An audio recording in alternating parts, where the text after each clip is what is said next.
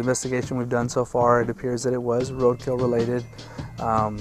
We found it within a 24-hour time frame. Even with the presence of speed bumps, posted speed limit signs of 25 miles per hour, and ocelot crossing warning signs, visitors are encouraged to be extra cautious. Please observe the speed limits. Also, just to let you all know, wildlife species are active all throughout the day. There's many other wildlife species out here besides the endangered ocelot. Ocelots prefer to dwell in dense brush, and these remaining pockets of habitat are often separated by busy roads the cats must cross. Vehicle strikes are considered the #1 cause of death for the rare cats.